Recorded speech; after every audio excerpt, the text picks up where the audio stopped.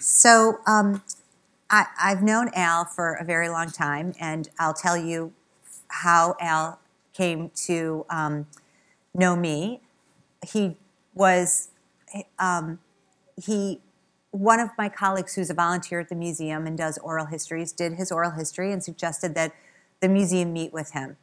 And when we first met, Al was very hesitant to share his material, his photographs, his personal artifacts. These were very personal for him.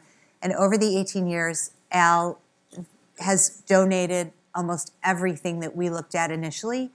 And every once in a while, he comes to my office and says, I found something else. Here's something else. So Al's relationship is continuous, and he's been an important part of the museum volunteership, especially for the survivors. And I am very grateful that, I cannot believe it's been 18 years, but I'm very grateful that you have really done so much for the museum. So welcome. Thank you.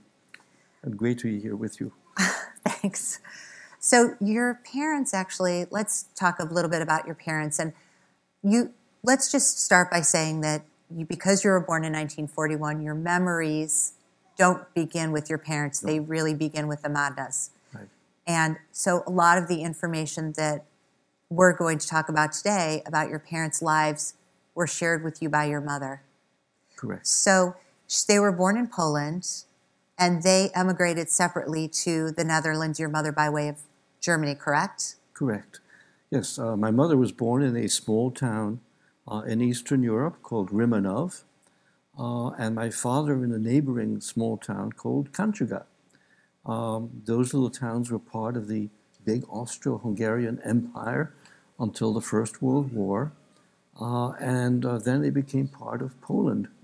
And because of anti-Semitism, when they became incorporated with Poland, there was a lot of pressure for young people to leave their hometowns. And so my mother joined older siblings in Berlin when she was about 18 years old, and my father instead went directly to the Netherlands, to The Hague, where he started a men's clothing business. And what did your mother do while she was in Berlin? Well, I think she worked also. She had her siblings there, had businesses, and she worked there. But what she told me is what she really enjoyed was for the first time really being in a big city. Now, ironically, my mother arrived in Berlin just about the same time as Adolf Hitler's book, Mein Kampf, My Struggle, was being published. Mm-hmm. But, she was 18 years old and not terribly interested in politics, and certainly not in reading Adolf Hitler's book. So she was really totally unawares of the first stages, really, of the development of the Nazi regime. So she was very content, to be in Germany until she finally joined my father at the end of 1932. Mm-hmm. And you said that she joined your father. Did she know your father previously? Yes, they had been childhood friends and sweethearts, had known each other for many, many years. The two towns where they were born were only about 30, 40 miles apart. Mm-hmm. And in fact, they were distantly related because they had the same last name, Munzer. And so, yes, they really had been long time, sweethearts. When my mother, joined my father in Holland, where they were married December 1932. Mm-hmm. And so they were living in The Hague? In The Hague. Which was? Well, The Hague was really, although people think of Amsterdam as the capital, in actual fact, it's sort of a complex system, but The Hague is the seat of the Dutch Parliament. Right. And so to the Dutch, that is really the capital. And certainly to people living in The Hague, that's the capital. Right. Also a large city. Absolutely, yes. So your parents had a business. Correct. And they were assimilated in the Netherlands? Were they religious Jews? Well, they came from very religious backgrounds, very orthodox religious backgrounds. But like many other young people at the time, they were also rebelling against, their backgrounds. And so they were very much integrated into the community, made many friends in Holland, most of them not Jewish, actually. And that's where their closest friends were, although they still continued, with traditional Jewish observances. Describe if you can, if your mother had conveyed this to you, describe the neighborhood in which they were living in which they had your sisters, you. What kind of a neighborhood was it? Was it mixed, Jewish? This was not a typically Jewish neighborhood in The Hague, actually. It was on the street. It's about 3 blocks from the Peace Palace, the headquarters of the World Court. So really a nice neighborhood. And my father had his business downstairs, his tailoring business, and they lived over on top of an apartment over the store, actually. And a very nice apartment. And interestingly enough, the sign that was on my father's business is still in the portico of the store, which is really an amazing experience. When I went back to Holland a few years ago and I saw that sign, which may well have been designed by my mother. Mm-hmm. And your parents, so they remained in the Netherlands. They built a nice life in Den Haag. And your sisters were born in, 33, 30. My older sister, Eva, was born in July 1936. Mm-hmm. Again, an irony there. This is when the infamous Berlin Olympics were held, just about the same time, another step in the rise of the Nazis.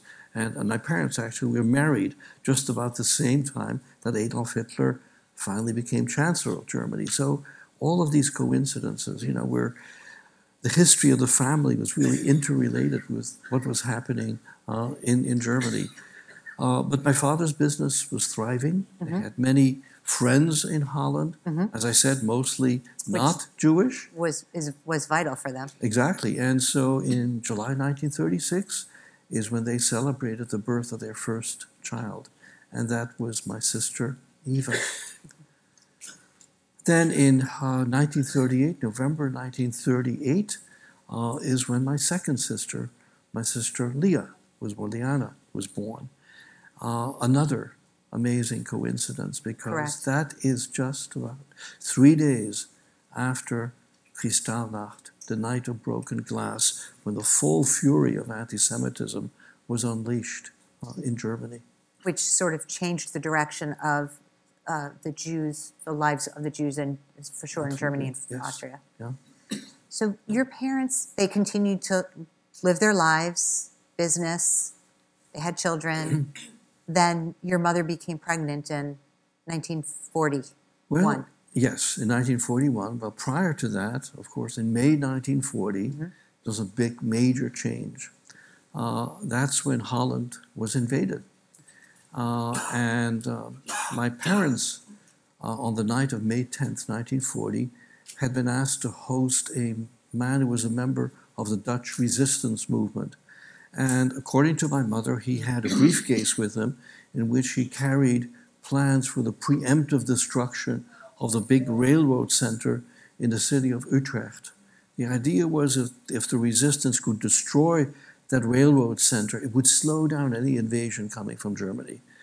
But in actual fact, that morning, May 11th, 1940, my parents and their guests were listening to the radio, and they heard that the port city of Rotterdam had been bombed and had been destroyed. And a few minutes later, Queen Wilhelmina of the Netherlands came on the radio and announced that Holland had surrendered. Mm.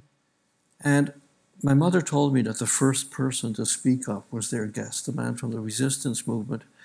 And he said in Dutch, "Goddank, het is ten einde." Thank God, it's over. As far as he was concerned, he had done what he could to thwart any invasion, and now he would have to accommodate to living under an occupation. But he didn't feel threatened. Right. Whereas my parents knew what had happened in Germany. They knew what was happening in Poland, and so they knew that things were going to get very rough for them. And so how did they plan for this? Could they plan for it? Well, initially, they tried to go on with normal lives as much as possible, even though they had to register as Jews, even though my father had to take a new middle name, Israel, to always identify him as being Jewish. They had to register all their property. They were even banned from using public transportation or from going into public parks. Mm-hmm. But in spite of all that, they tried to go on with normal lives. My mother, for example, told me that, in spite of the prohibition of going into a public park, she would take my little sister Leah into the park and, just in our neighborhood and just sort of ignore this prohibition. And then one day, she told me, a German woman approached her and the baby carriage, and my mother's heart almost stopped. And then the woman, went to my little sister, and she sort of played with my sister's hair. She saw blonde hair, blue eyes, and she turned to my mother and she said, you can tell that this is good German Aryan blood. And of course, my mother never went back into that park again. But, they had photographs taken of the family. Even one of my father's brothers who managed to get across the border from Germany into Holland, and he now was a member of the family. And what about their business? Well, How was their business doing? I really don't know exactly, but they certainly had to register their business. And as far as I know, it was still continuing, although, certainly the German occupiers forced them to basically register everything they owned so that eventually it could be confiscated.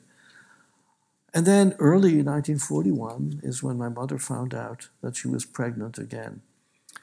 And she consulted her obstetrician, and he told her in no uncertain terms to have an abortion. He told her that it would be immoral to bring another Jewish life into the world. And my mother wasn't, as I said, very religious, but at that time she turned to the Bible for advice.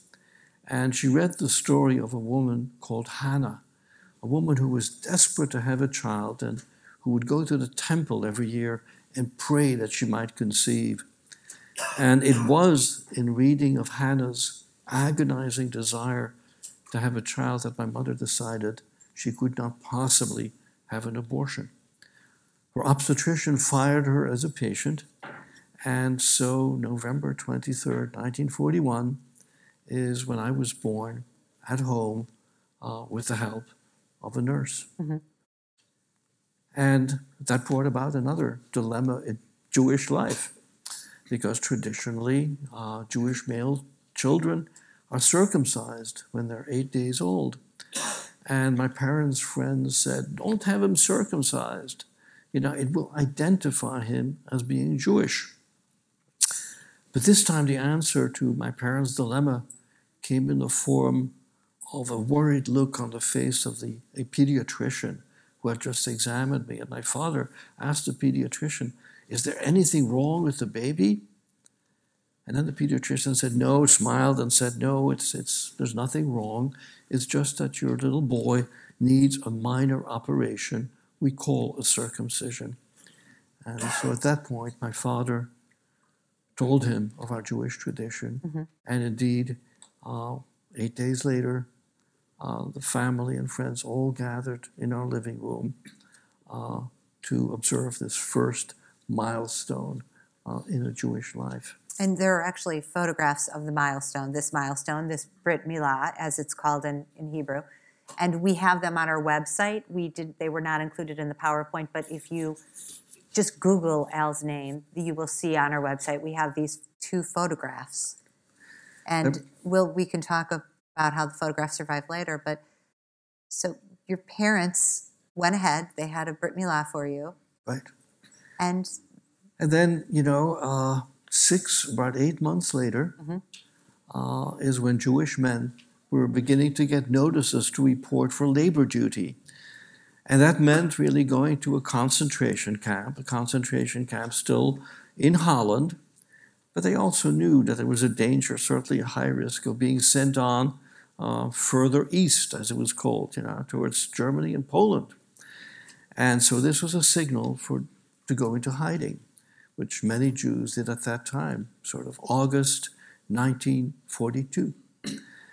And my parents made the decision to go into hiding. Now, some families, like the famous family Van Frank, decided to hide as a unit, as one family unit, in the famous attic in Amsterdam. But my parents decided that as a form of insurance, so that if one person was taken, at least the others might survive, the family would break up and we would hide in different places. The first one to go into hiding was my father. He went into he pretended to commit an act of suicide, and that gained him admission to a psychiatric hospital. And that's where he went into hiding, pretending basically to be a patient. My two sisters were placed next. A woman, very devout Catholic woman, told her priest that she had a dream in which the Virgin told her to take Jewish children into hiding. So she told, the priest told my parents' neighbors, they told my parents, and so my parents entrusted my two little sisters to that family. And so I just wanted to back up a little and say that your mother didn't really know the people with whom she was entrusting her three children. And so it was sort of an act of faith to make a decision not knowing whether or not you were going to see your children again. Absolutely. This was really an incredibly, incredibly difficult decision. And it was really done on the word of two priests who were involved, who I met subsequently actually Father Ludders and Father Schulling. I remember meeting them after the war. And they are the ones who really told me much about the story of my sisters. It was really on their word, and my parents' neighbor, a woman I called Tante Jo, Aunt Jo, I got to know very well after the war. It was on their word that my mother trusted this woman to take in my two sisters. So tell us about who took you in. Well, Jewish male children were more difficult to place, but finally a neighbor of my parents, a woman who lived across the street, agreed to take me in. And her name was Annie Madna. And she had been, friends with our family, close neighbor. And then Annie Madna, and then after that, my mother joined my father in the same psychiatric hospital in hiding, in her case pretending to be a nurse. Now, Annie Madna had had some bad run-ins with the Nazis, and she got scared, and she was afraid that the Nazis might come after her and me, and so she passed me on to her sister. And it turned out that her sister had a neighbor who was a member of the Dutch Nazi Party. Holland had the second largest Nazi party in Europe. And so she got scared, passed me back to Annie. And then finally, Annie decided to pass me on to her ex-husband. She had been married to a man born in Indonesia. And she was not. She was born in the Netherlands. She was born in the Netherlands. She was Caucasian Dutch. But she had been married to a man born in Indonesia. Indonesia was a Dutch colony, so many Indonesians had come to Holland in the early 1900s. And so she asked him to take me in. And the plan initially was that I would stay with him just for a short while. And then, they would try to find a place for me further north in Holland where most Jewish children were placed.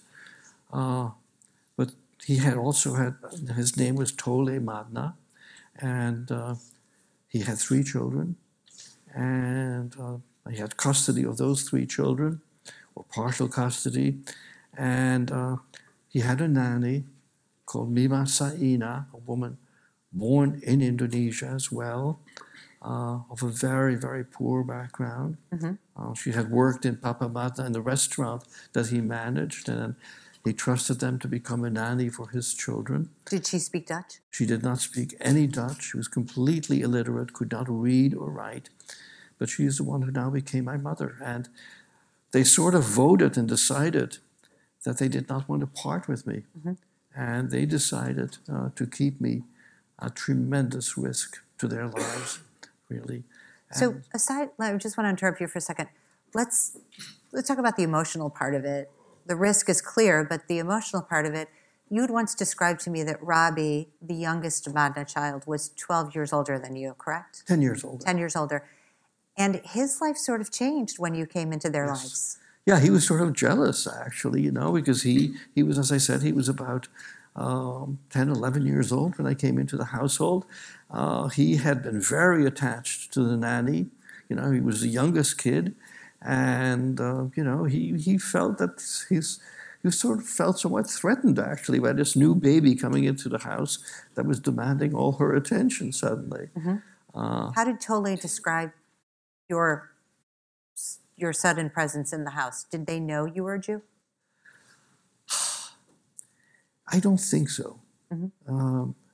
It's just that I was left with them for safekeeping. That's, I think, as much as they were told. The older children were certainly aware of what was happening. They had many Jewish classmates. They realized that their Jewish classmates suddenly were not appearing in school. Right, we're disappearing. So the two older Matna children, Devi and Will, were very much aware of what was happening. And so they knew what it meant to have a baby suddenly placed in hiding with them. And I think, actually, thinking back now, I think Devi told me that they were aware of the fact that I was Jewish, because she remembers counting in her head how many different religions there were suddenly in the family. Living in the house. In the household, Mima Saina was Muslim, with heavy Buddhist influence. Papa Madna was probably Christian Catholic. The children were brought up as Protestant. And then she said, and they suddenly now had this Jewish baby in the household. So 5 different religions. Mm-hmm. And when you look at the picture, they're not white and you're white. And I know that you were physically in the house, but you also described that it could be that the neighbors knew what was going on, knew that there was a Jewish child. There were very few neighbors who were allowed who knew. There was one family. But you do describe people coming over and visiting. There were 2 little kids, and I think they were in the photograph you saw earlier, who were allowed to come into the house and play with me. I wasn't allowed out of the house. I wasn't even allowed to look out of the window, because then people might see out on the outside that there was a baby that did not belong there. So the only view that I had of the outside world was what I could see through a mail slot. But these 2 little kids were allowed to come in and play with me, and they were neighbors of the Madnas. And the reason they were trusted is that their parents were German, but they were German communists. So they were very staunch anti-Nazis, and so they were trusted to come in and play with me. And Papa Madna told me, or I heard from others, the stories that he made up to explain at the times when the house was being searched, to explain the presence of a Caucasian child, a little baby boy in his household. And he told the Germans and people that I was the illegitimate child of his ex-wife, and that she had a new boyfriend who did not want me around. And it's the kind of story, that he was able to fashion. He was a man with tremendous sense of humor also. I think, it's one thing that allowed him to do this, I think. And describe your everyday life that you remember, anything that you remember. Your earliest memories are really quite late in the war, so. Sure. Well, I do remember, for example, periodically being told to go into a closet, to go into hiding. And that was when the house was being searched. I didn't know it was being searched. All I remember is going into a closet and playing with the Christmas decorations that were stored there. That's a very clear memory. I also remember my 2 foster sisters, Devi and Willie, doing their homework. And I remember taking a pen and sort of imitating them, and making scratches on a piece of paper. And they started to laugh. And what I remember is how angry I got at them, at their laughter.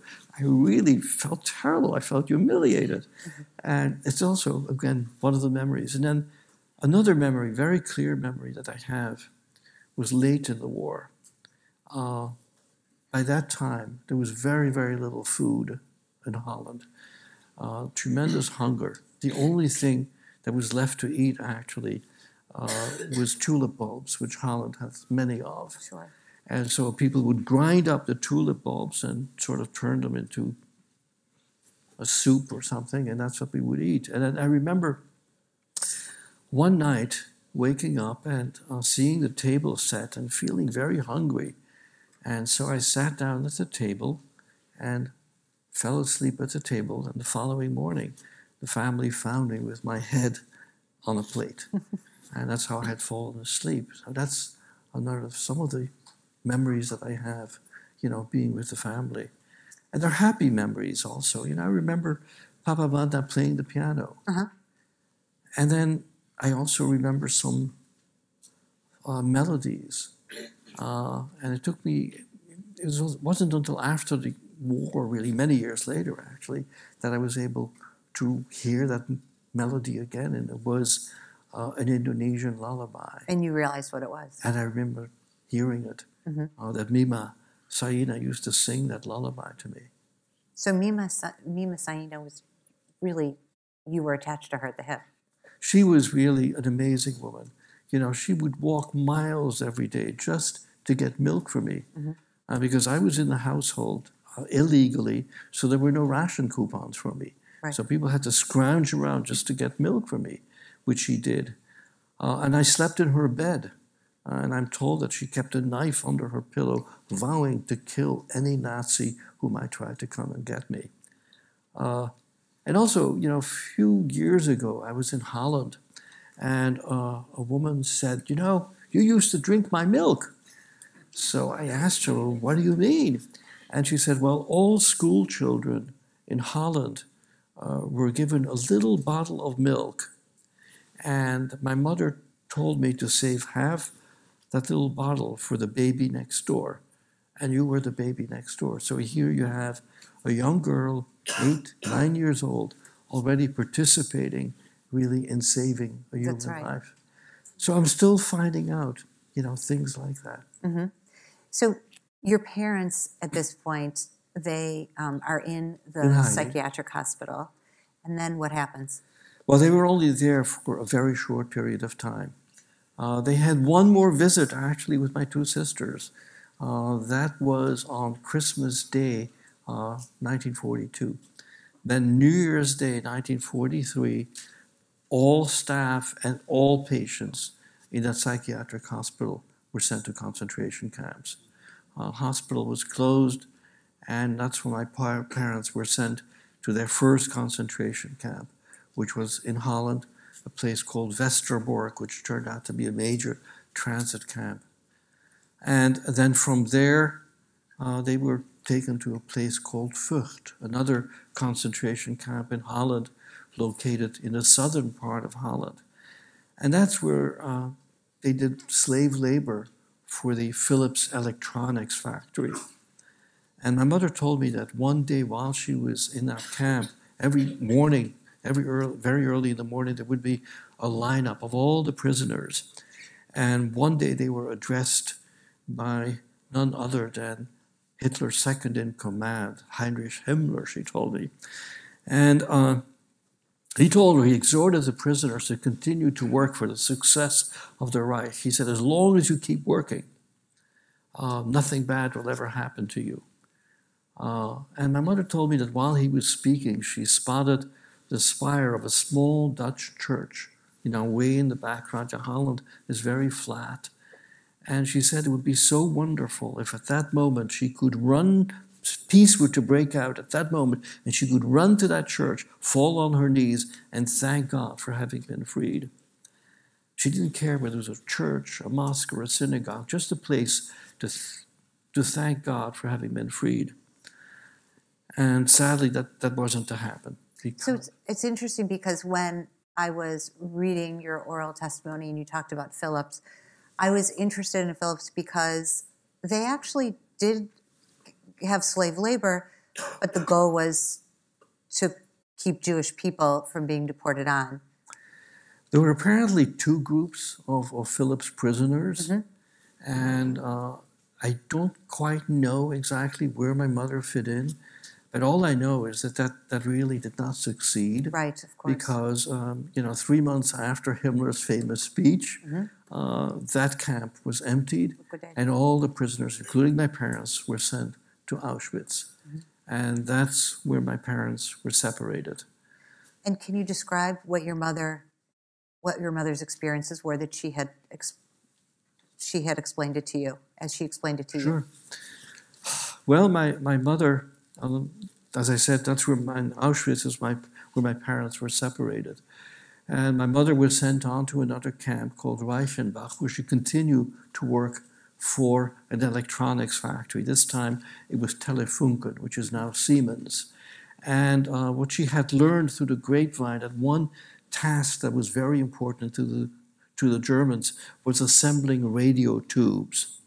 And so that's what she learned to do, and that's what really kept her alive, was assembling radio tubes. And she told me that what gave her courage at the time was that she worked alongside German soldiers who had fought on the Eastern Front in Russia and who had lost an arm or a leg or otherwise badly injured, were no longer fit to fight. And so they had been sent back to work in this factory as well.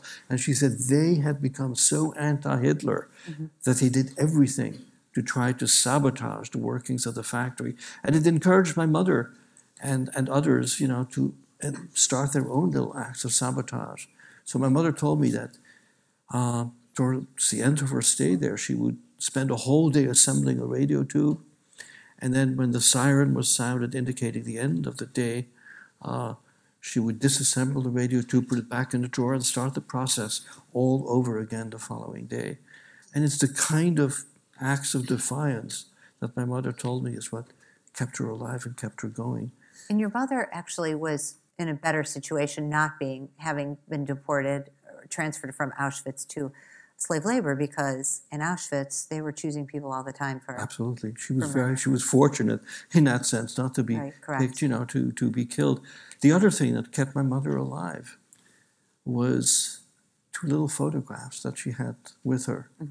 These were the photographs we mentioned earlier, the photographs that were taken at my bris, at my circumcision ceremony. And they're only this big, 1 by 1.5 inch in size. And my mother had kept those two little photographs hidden on her body. And she told me she had this feeling, this superstition, that if she ever lost those photographs, it would mean that I had been killed. And what would have happened if the photographs had been discovered on her by the Nazis? They probably would have killed her, Yeah.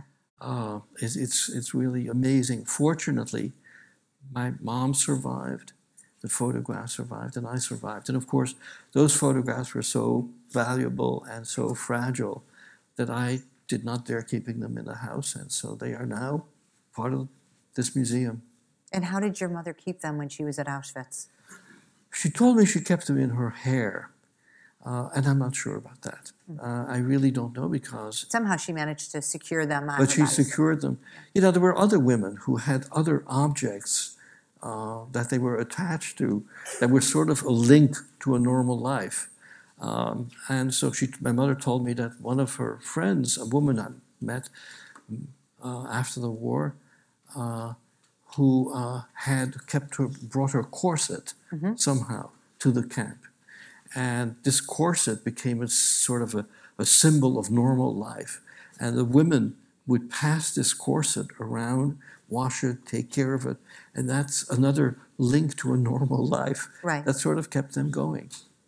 And did your mother talk, one of the things that I have often heard is that you had to sort of pretend like you were going about your normal day. You got up, you didn't have toothbrushes, you didn't have soap, but you did what you could to prepare for the day, and this sort of kept the victims moving. Absolutely. This is really, really tried to keep spirits up. She tried to encourage. There were some women, she told me, who were totally focused on the lack of food and who would, dream up these elaborate menus for dinners and all that, which just made their hunger worse. And so my mother told them, no, don't think about food. Think about your families instead. And, it's yeah, it's really trying to find that link, the one thing that was positive that they could hold on to as a memory to keep them alive. Mm-hmm. And what happened to your mother after she was sent to slave labor? Well, she witnessed actually the bombing of the concentration camp, the Telefunken factory, by the Allies. And she told me when she saw that factory go up in flames, she recited the traditional Hebrew prayer of thanks to God for having survived to see that particular day, the Shechayanu prayer, because she was so grateful to see that going up in flames. Well, also to have survived. And to have survived that, exactly. Years in slave labor. Fortunate, but unfortunate, that wasn't the end of her ordeal, because like many, many others, when those camps were discovered or factories were bombed, they were put on death marches. And so my mother was put on a death march that just took her to one camp after another. All in all, my mother was in 12 different concentration camps. She developed terrible swelling of her feet, something that she tried to take care of for the rest of her life. She was very, very self-conscious about that. She wanted, to erase all memories of what had happened. But that was sort of a reminder for the rest of her life, just from those death marches in, ice, cold weather, walking with just newspaper, she said, that were wrapped around her feet. Until she was finally liberated at the Danish border through the intervention of a man called Folk Bernadotte, the head of the Swedish Red Cross, who had negotiated the freedom of several thousand women, actually. And my mother told me that all of a sudden, the guards removed their uniforms and everybody was so friendly and nice and polite suddenly. And then there was this man, member of the Swedish aristocracy, who insisted on embracing all the prisoners. And my mother told me she felt so bad about the way she looked, and all of the women did. So they tried to create belts for their dresses and make themselves, these prison dresses that they were wearing, and tried to make themselves more acceptable, to this man who insisted on personally greeting and embracing every one of the prisoners coming off the train. And then eventually, of course, I was reunited with my mother. And she ended up making her way back to the Netherlands, but it wasn't until the late summer, correct? Right. She had a chance. 1945. She was actually sent to Sweden to recuperate, and she remained there until August 1945. And it's at that point that I was reunited with her. And when did she find out? What happened to your father? Well, my father remained in Auschwitz for about 6 months. And in fact, a few months ago, I found a little slip of paper through the museum that had his number as a prisoner. And then it said premium employee in German. So I asked what this was. And no name, just a number. And the researchers at the museum told me that, the wages that these slave laborers earned had to be paid to the SS, to the Nazis. And your father warranted a higher salary. Just one of the amazing little things that I'm still finding out. Eventually, he was sent out from Auschwitz to Mauthausen, and then from Mauthausen in Austria. In Austria, and then to 3 more camps in Austria. Steyr, Gösen, one worse than the other, I'm told. And then finally a place called Ebensee, where he worked assembling V-2 rockets in abandoned salt mines. Horrible, horrible, heavy work with almost no food. But nonetheless, he witnessed liberation by the U.S. Army, the 80th U.S. Army. But he was so weak, so that he died 2 months later. And he's actually buried in that concentration camp, in the Ebensee concentration camp, which is now just one huge cemetery. And your mother, you reunited with your mother. I wonder if you can, before you talk about that, what did your mother find out about what happened to your sisters? Well, sadly, while I was safe and happy with the Matna family, a fight had broken out in the family that was taking care of my sister, and the husband denounced his wife as hiding two Jewish children. And so his wife was put in prison by the Nazis, eventually freed, but my two sisters were immediately taken to Auschwitz, and that's where they were killed. And they were only 6 and 8 years old at the time. So the fate of my sisters, very, very different from mine. And so I never met my sisters. It took me a long time to begin to understand what had happened to them. As a child who had survived the Holocaust, Sure. Immediately after the war, I saw these portraits on the wall of my sisters. And my mother's friend, the same Aunt Jo that I mentioned earlier, would tell me what a beautiful handwriting my sister Eva had when she was only about 6 years old, and how sweet a child Leah was. And so I grew up actually feeling somewhat jealous of my two sisters. I thought I could never live up to their reputation. That was one of the things that I wondered, is because they were a presence in your life, even though they had not survived. That's correct. So it took me a while to begin to understand what had happened to my sisters. And then I began to hear people talk about people who had come back and others who had not come back. I never heard the term survive. It was coming back. And I began to understand that my sisters had gone to a place and somehow did not come back.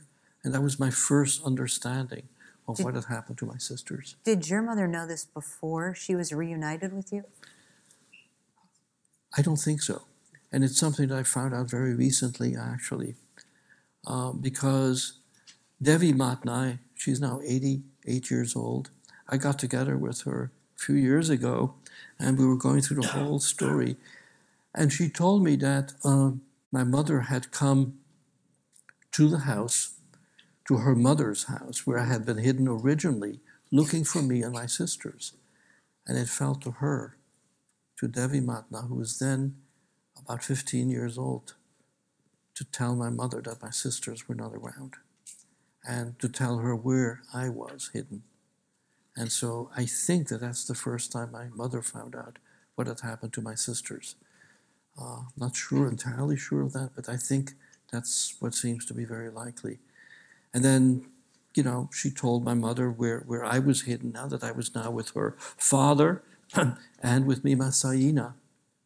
And so that's when my mother came to the house to get me. And that's the very first clear memory that I have. Mm-hmm. Very clear memory. And I remember being asleep in the back room of the house, and Devi Matna coming to get me. And I was cranky, unhappy about being awakened. She carried me into the living room, and the whole family was sitting in a circle. And what I remember is that the family did what you do with a crying child. You pass it from one lap to the next. And I remember that happened, that there was one woman whose lap I wouldn't sit in. One woman I kept pushing away, and that was my own mother, because she was a complete stranger to me. And so my mother knew that it would be very, very difficult to separate me from Mima. And so the plan was that for Mima to continue to take care of me while my mother went out looking for work. Mm-hmm. And tried to rebuild her life. And tried to rebuild her life, right, exactly. And that only lasted a few months because about 2 months later, Mima Saina had a cerebral hemorrhage and passed away. So I have almost no memories of Mima Saina. Just, as I said, some memories of what people told me about her, mm-hmm. visiting her grave, which I did many times, and then this lullaby.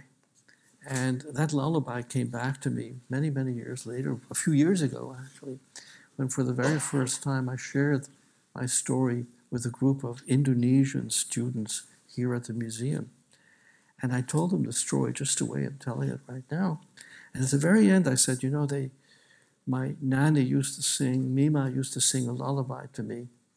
And I found out it was called Nina Bobo, and all these students started singing it in unison. It was an amazing moment, and it certainly brought back the memory of the melody to me. And that's one of the few memories that I have of this amazing, amazing woman. So you and your mother sort of rebuilt your lives in the Netherlands. Can you describe that briefly? Sure. Well, first of all, my mother acquired a cosmetic store, which she felt gave her time and opportunity to continue to care for me, rather than having to travel around on business, which is what she was doing initially, and trying to continue my father's business, which turned out to be much more complicated. And Jewish life began over again in Holland. And so that first portrait, that first picture that you saw was taken at the Purim festival, which is when Jewish children, it celebrates the victory of Queen Esther over the evil Haman. And it's traditional for Jewish kids to dress up in costumes. And, this was still fairly close after the war, and the wounds were still fairly raw for my mother. And I remember that she really wasn't in any mood to make a costume for me, that I sort of had to pester her and ask her to make one. And that's when she came up with this idea of creating this costume of the collection box for the Jewish National Fund. And I got first prize with that costume. How was your relationship with her? I very quickly certainly got used to being with my mother. Mom told me that early on, she moved into the house with the Madna family, and she said just to get me used to being alone with her, she had given Mima some tickets to go to a movie, which was really a novelty right after the war. And so she said a few minutes later, Mima came back into the house. And she turned to my mother and she said, "Don't hit him," because that's how protective Mima was of me, that she didn't even trust my own mother to take care of me. We have about 8 minutes left, and I wanted to leave some time for questions. The two things I wanted to ask you were, you ended up going from the Netherlands to Belgium, and then from Belgium to the United States. The first question is, how did you maintain a relationship with the Madnas? And the second question is, can you talk about the last place you really stopped before you left Europe in 1958 to come to the United States? Well, we came in, as you said, we left Holland in 1958, and the Madna family, they all came. Well, Papa Madna remarried, and he and his second wife and the 3 children from the second marriage, came to see us off when we left for the United States. And I've always remained part of his family. And I last saw Papa Madna about 2 months before he passed away, well into his 90s. And he told people that he wanted to see his son from America one last time. And because that's how he always considered me. But that's how you considered them as well. And I continued to call him Papa for the rest of his life. And then his last words to me said, "Take care of your mother," because that's the kind of person he was. Much more concerned about the other than he was about himself. People asked him, "Why did you risk your lives to take in a Jewish baby? The risk lives of your family?" And he said, "What else was I to do?" To him, there really was no option. There really wasn't a choice. And I just want to point out one more time that it wasn't easy for him. You were a boy. You were white. They were not white. And there's no food. There was no food. It was wartime. He's raising his own 3 children. Right. Sorry, I didn't mean to interrupt you, but also, and then tell me about you and your mother finally leaving Europe. Well, my mother had visited my father's grave sometime in the 1950s. And then just before we came to the United States, she felt it was important for us to visit his grave again. And this time I accompanied her. And it's the first time that I really felt the loss of my father was when I was standing at his grave in his concentration camp. And I burst out in tears. And it's really the only time that I shed tears for my father, the only time that I really felt what I had lost, his companionship. And it's really that loss hasn't diminished over the years. It has actually grown more so as years have gone by. And I sort of sometimes mentally, imagine what life would have been like if he had survived and if my sisters somehow were still around. Mm-hmm. And that remains it's something.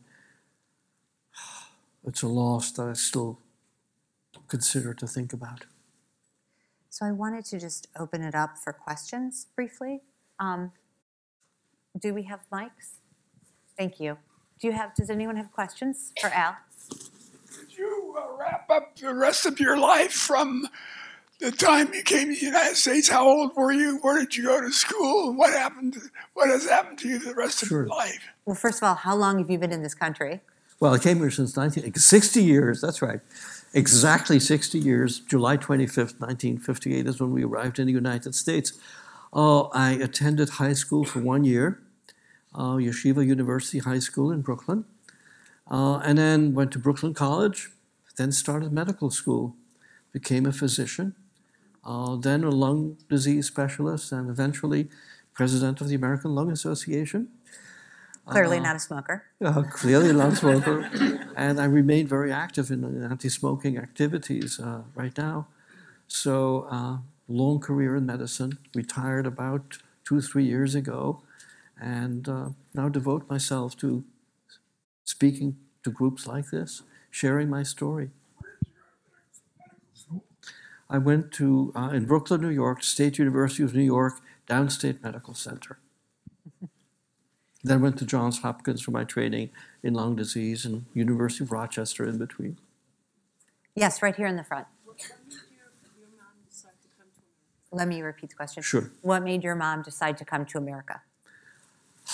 I think it was she really needed to get away from all the memories. She was tired also, she told me, of being called the widow Munzer. And that was sort of customary, certainly, in Europe at the time in the 1950s. It was still unusual for women to have a career, to go to work, and which she needed to do. And it was really getting away from all the memories. My mother never went back to Holland. She traveled extensively, and I think what kept my mother going, really, was just simple defiance. My mother's very, very last gesture, just before she passed away, again, she was in her 90s, and it was to raise her fist like this, and then to take my arm and try to get me to do the same thing. Defiance. I think she really, people ask me, how did she keep going after these losses? And I think that was it. She did not want Adolf Hitler to have the last word. All the way in back? Oh, I'm sorry.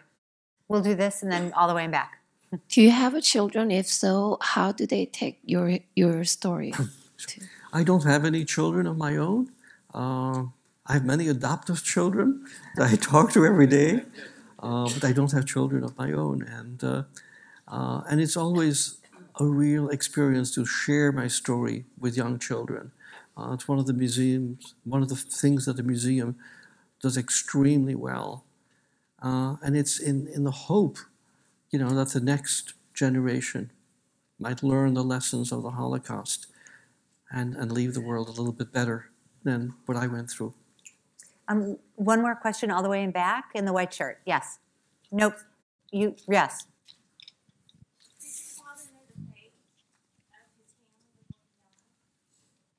Did you? Know the fate of your family?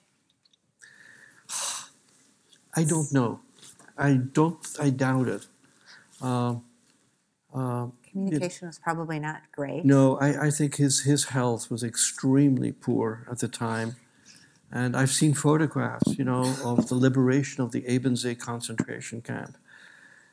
Whenever I see those photographs, I can't help but trying to find my father's face among all those skeletal men, lined up over there. Mm-hmm. It's really, and the many prisoners actually were transferred to hospitals, to field hospitals. My father was felt to be too sick, and he was actually cared for in a convent where many of the Jewish prisoners ended up. And he died in that convent, which I have since actually visited. Also, again, an amazing experience to talk to the nuns over there who took care of the Jewish prisoners.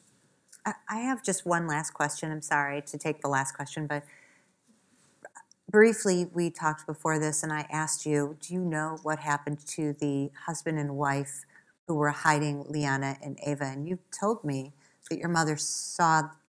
Right. My mother, I didn't even know their name until very recently when Devi Madna told me where the house was, where my sisters had been hidden.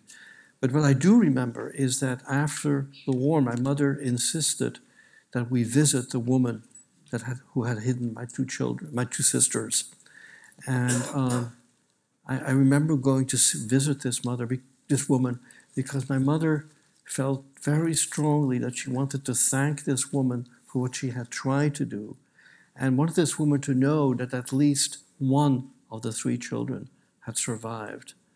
And it's something that, again, took tremendous courage on the part of my mother. And to this day, I don't really know what happened to the husband, that woman's husband, whether he was ever prosecuted or not. I really don't know. Well, it's our tradition to let you have the last word, so I'm going to let you do that. Well, I think, there are, as you go through the exhibition of the museum, you'll learn how horrible, the story of the Holocaust was. And the tremendous loss, what 6 million people went through, including my own family. If you multiply the story that I just told you 1 million times over, just to get a feel of what the losses were.